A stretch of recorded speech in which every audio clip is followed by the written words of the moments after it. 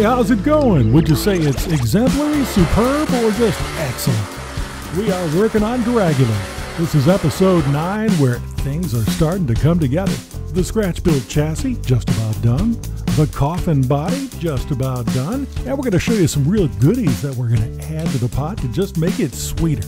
Last episode, we created Grandpa Munster from the primordial ooze. Well, I'm actually talking about Sculpey 3, which is a lot like whipped cream in its consistency. Now, we should have used the Super Sculpey that I'm showing there, so keep it in mind when you go to work on these.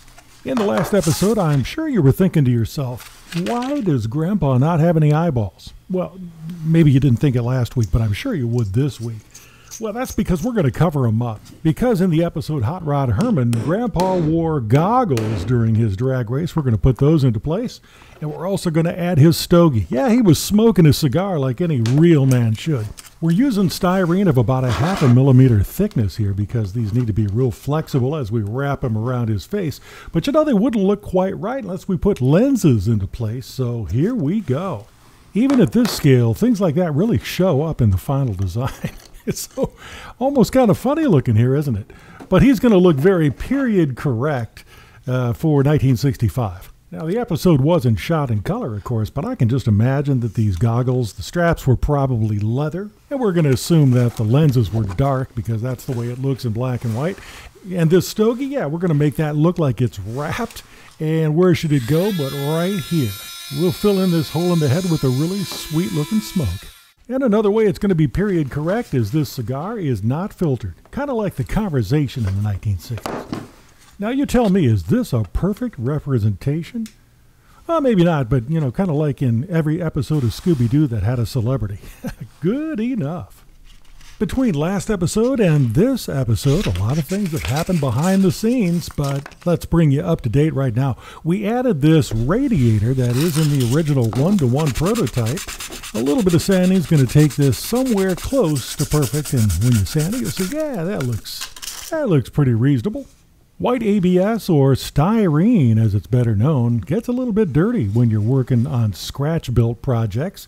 So I always try to spray a little bit of primer underneath to hide all of the sins that happened in the dark.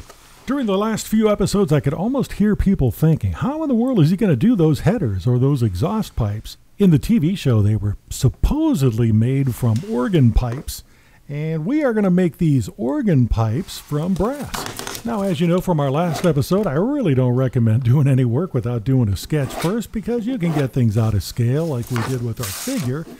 So let's go at it here by doing a sketch first, and I'm referring to several photographs that have been taken of prototype number 3 of DRAGULA. Those photographs are helpful because they show these pipes going well above the supercharger scoop, and they also are symmetrical. For some reason, this was lost on me until I made 2 right side pipes, and I just had to resolder what I had cut into a left side configuration. Yeah, I really had to recheck this. I had to look back and forth at the photographs to make sure, yeah, the pipes are actually longer toward the front and shorter toward the rear that I've marked here. After seeing the organ pipes both ways, I got to agree with George Barris. It actually looks better this way. Good job, George. Now, the next step took a little bit of thought. I was trying to figure out whether I should put these exhaust pipes on the chassis or on the body section. Well, I figured that we want only things that are really necessary to keeping this thing on the track and really performing well on the chassis. And all the other things that are just for looks, I'm going to try to put up in the body section. The pipes are made out of brass, but we're going to solder these things to a solid copper plate, and that should make soldering a little bit easier. I did a little bit of practice work. I tried to solder the pipes onto the plate first and then bend. Well, that was a problem because that weakened the solder joint. So I decided afterward just to bend each one of these pipes individually at a 90-degree angle, and then I'm going to set up a little fixture for the soldering. Now, the truth be told, this was kind of a tricky little thing to figure out, and I had to do it several times. I must have shot at least an hour of video that I'm not going to even show you today because I just had to figure out how to do this. Now, once you watch this video, I think we have a pretty good solution on how to do it. Once I got it all figured out, it only took a few minutes to do both of these together, but there were a lot of trial and error and a lot of failures. Yeah, I guess I'm one of those guys that gets a laser focus when they're doing a certain task. And I mean, phones can ring, buildings can burn down, meteors can hit, and I am still staring at my task, not even realizing this other stuff's going on. Well, that was kind of the laser focus I had on these things. You can see here that I'm using a razor saw. I got a new saw blade for this because when you're doing so many of these things, you really need to have something sharp. You can see these are very fine teeth, and that's really the only way to cut these, because if you get the large teeth and those razor knives, oh man, you're going to have a really long day because it gets very difficult to pull.